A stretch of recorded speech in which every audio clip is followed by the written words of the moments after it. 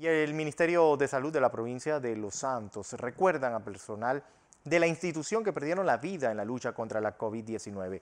Hasta el momento se han registrado 25 defunciones por el virus, de los cuales 2 fallecieron este año. Actualmente la provincia tiene 45 casos activos. El Ministerio de Salud y en Gobierno Nacional estamos haciendo un homenaje póstumo a ese personal, principalmente de salud, que fue caído ante esta pandemia luchando por salvaguardar la vida de los pacientes y de igual forma a todas esas personas que han sido víctimas del COVID-19 a nivel nacional y mundial. Recordemos que como hubo reapertura hace 2 fines de semana atrás, de los fines de semana se eliminó la cuarentena, puede ser un reapunte que tengan nuevos casos. Sin embargo, nosotros hemos seguido buscando esos pacientes asintomáticos para evitar que se den esa infección, ese rebrote a nivel de la provincia de Los Santos.